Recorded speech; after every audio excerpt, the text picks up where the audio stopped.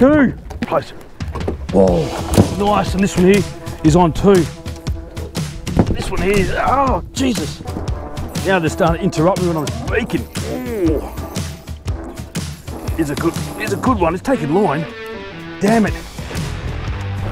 Righto, welcome back, guys. So my first thing to do is to get a few squid, if you find specimens, get some bait, and then the intention is to use some of that to catch my target species, which would be like the big plump whiting or even the King George. So let's get into it. Right, I think I've got one. Just hit some weight. It's not pulsating. Let's have a look. Yeah, see, suspended weed, I think. No, it's a squid, calamari. He's not even hooked.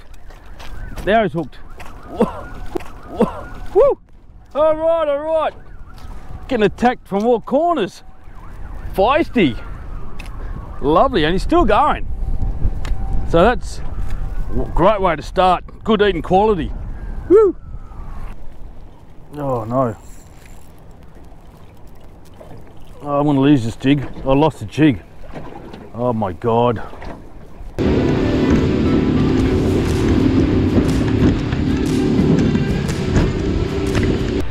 Right, so as per usual, throw the sea anchor over first.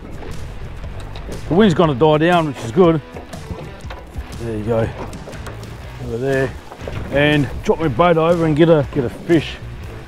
I'll throw a squid jig over as well, just in case. 2 long shanks and all these plastic beadings and bling. I actually sharpened this hook because it was one I used from last week or a while ago, just to make sure that the fish grabs it, it doesn't come off. Now let's get some of that fresh bait. We caught calamari. We're going to be using these tentacles. I prefer these big long ones. Kind of in the reasonable size ones because I want to go for the big whiting and the big King George. So I just feed the bait on the hook. I like to wrap it at least once. Oops, twice. There you go. That's okay. They might get ripped off, so I've got to be careful. Weed and sand patches.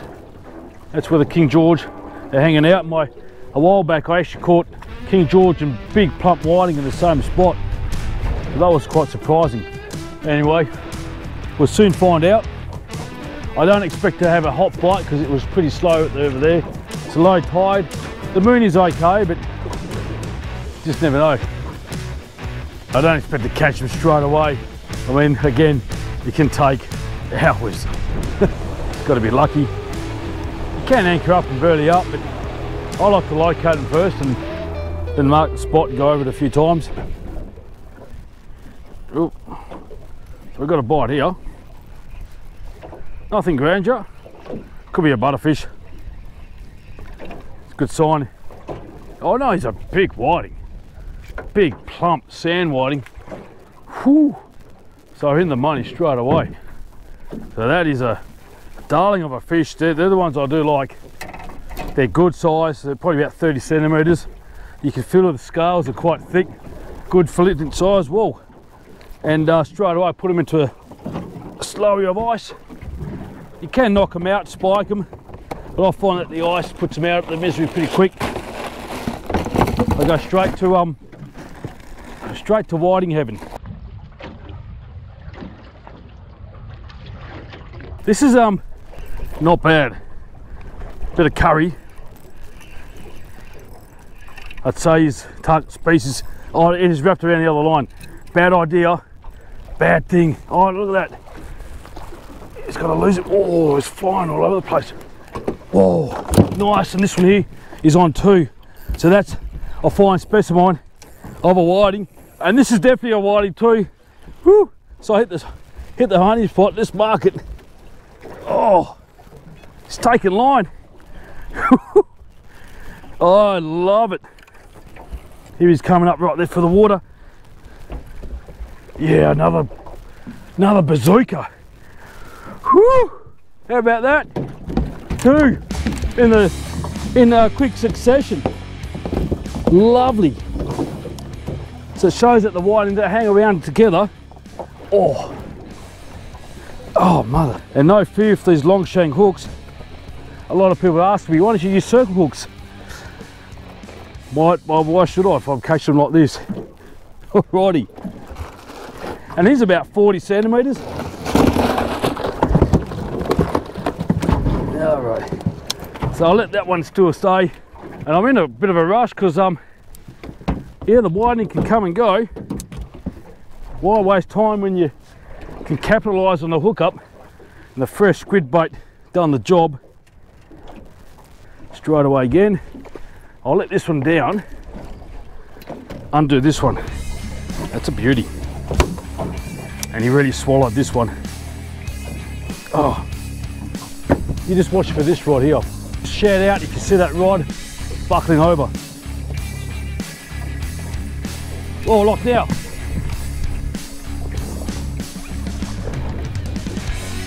Yeah, lock now. No, it's not a big one. Let's have a look. Nice. King George. Yeah, he's small. He's probably legal, but you know what? I'm gonna release him back. Yeah, go for the bigger ones. That's definitely a kg. The drag's probably too loose. We won't get an underwater shot, but I don't want to risk losing it. You can see him right there. It's another nice fish. Yeah, nice. Good healthy size. Oh, kg whiting. And he's actually thrown up some of his dinner. Swallowed this again. And this rig here has got extra red tubing. Yeah, so another fine specimen, King George Whiting. Oh yeah, that's got a nice clean. Beautiful. So you can see when he threw up some of that bloodworm that they chew on. I'll definitely put this back on the hook.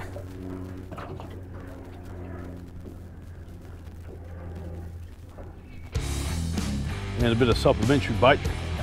Surprised that one didn't go off. It must be all zoned into one little spot. Oh, this one is. Here we go. Spoke too soon.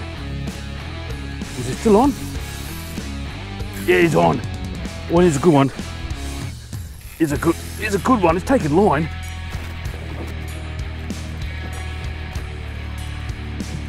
Good size, this one. He's up. Oh. It's fine. Oh my God. It's a dinosaur. It's a dinosaur. Oh my God. Whoo. Oh. Just look at the girth on that one. Oh, jeez.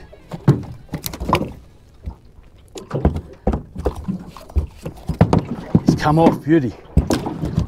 Oh, look at that. Look at that. Beautiful specimen of a whiting. Let's get that one ready. Lovely. Great conditions too, because the wind's starting to turn. And what I also just want to say, might have another one.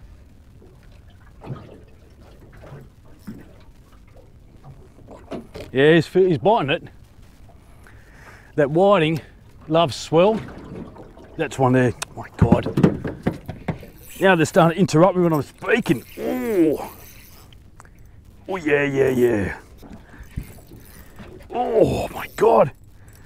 I hate to say, it could be two of them.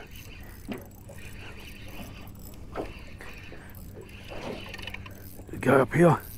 No, there's one big one. Oh, really giving me curry. Nice dinosaur. My God. And you know what happened? That rig has actually half disappeared. I reckon I had two, and my rig, damn it, wasn't tied on properly. So there's one whiting out there swimming around with a bloody sinker. Oh, that breaks my heart. I know it was you, Fredo, and you broke my heart. These ones here fill my heart. Oh, just a beautiful fish. And this one here is a dinosaur. Let's put him straight into the esky. Oh my God. So on the move again before this wind really picks up, and I'm actually changing spots entirely. You can't see it on the camera though, you've got sand and then there's weed and it goes all along that way there. So That's my train of thought. Edge of the sand and weed.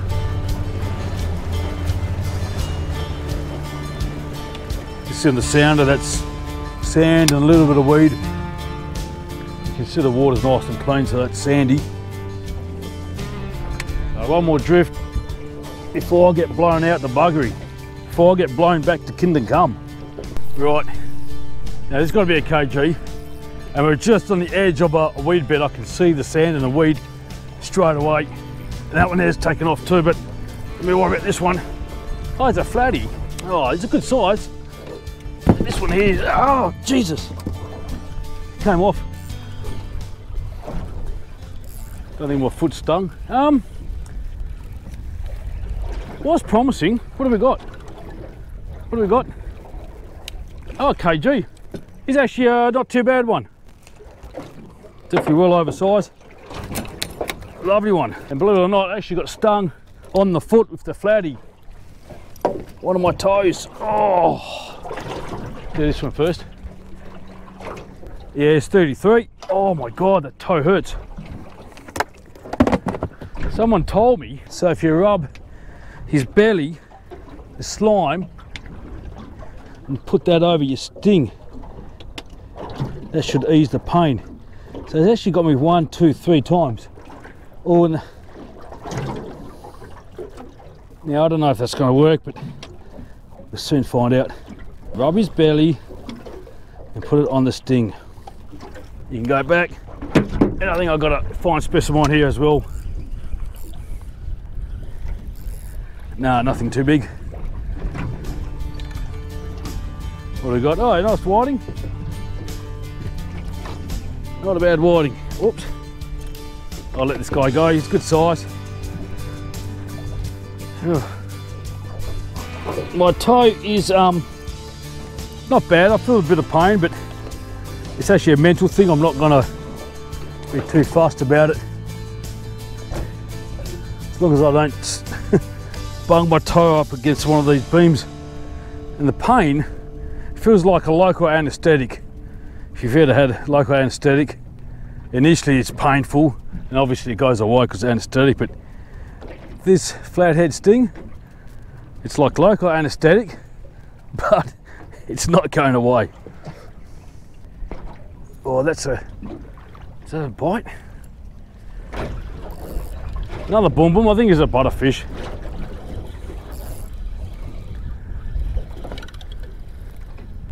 Oh no, it's leather jacket. Now they're very good eating, these ones. Leather jackets or triggerfish. I'll let him go. There's no need for me to grab this one, but they're quite nice. Ugly. There you go. Little triggerfish. Alrighty. This has got a bit more boom boom. Could be another kg. Yeah, oh yeah, they fight. Yeah, it's a good one. It's a good one. Oh yeah, beautiful one. So definitely honing down my skills on the kgs.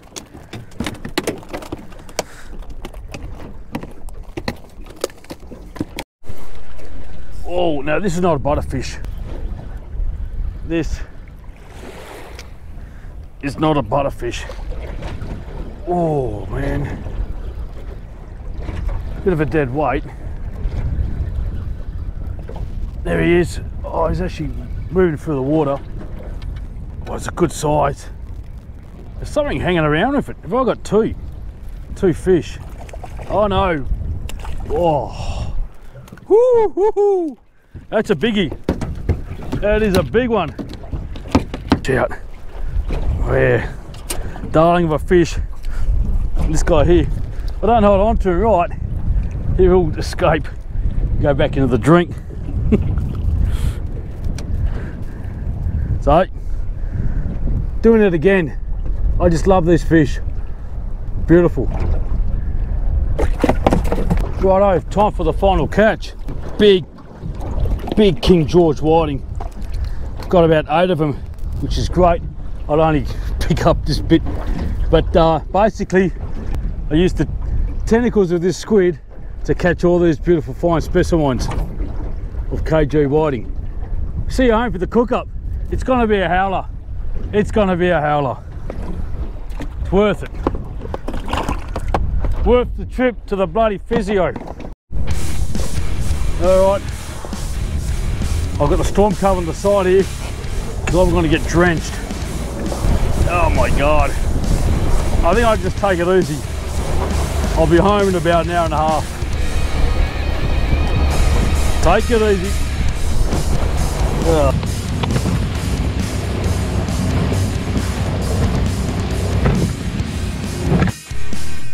Alrighty, so we're going to be doing an instant cook up. I've already filleted the fish, as you can see, and let's get cooking. Really simple one, and I'm starting to get a little bit lazy. I think I deserve it. The first thing I'm going to do is put some tomato on the base here. Now that's mainly so the fish is protected from the cooking process. But you got to admit, that is a beautiful piece of King George whiting. Absolute beautiful piece. That's another good one here too. It's a bit smaller.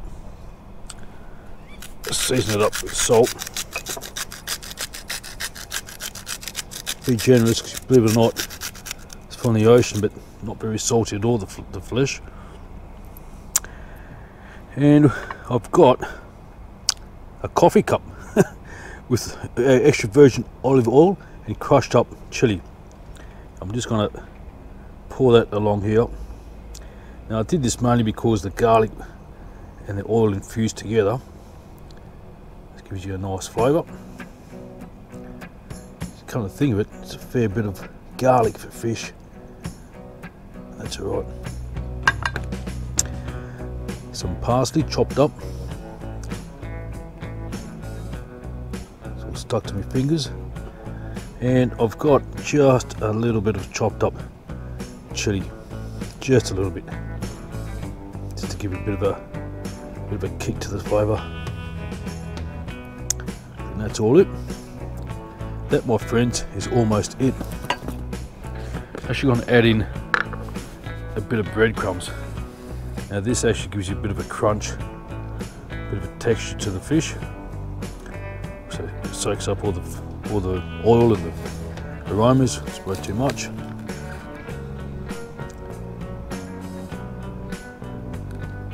Very, very simple, as I said. A bit more parsley to make it look good. A bit more oil, just in case. Touch more salt. That is it. I'm going to put it into the oven. It's been preheated, about 180, and I want to cook it slowly because I don't want to risk overcooking it. Here we go. I'll probably put some foil on there as well. I'll do that off camera. Alrighty, it's definitely ready. Ooh. Wrap her off. Look at that. Look at that. That looks just perfect. Ouch, it's hot.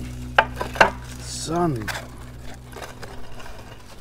That looks delicious. Exactly the way I wanted it. Not overcooked. Still pumping full of juice. So I'm going to have a little piece. I've got a serving of broccoli and a bit of rice too, but just going to have this little piece out here just for you guys. Might let this cool down a bit. Let's give it a crack. Yummy. Salud.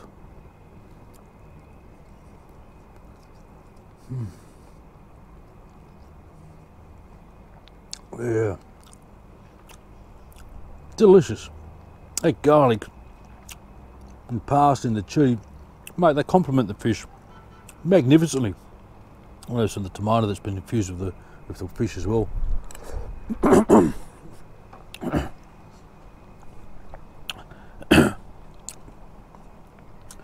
Bad mistake. Bit of chili in the throat. Anyway, Bon appetit. We'll see you next time. Where's my beer? Take it easy. Fish, tucker, fish, God, tucker, it's good. Fish, tucker, Yeah. man. Fish, tucker, the fish, tucker, man.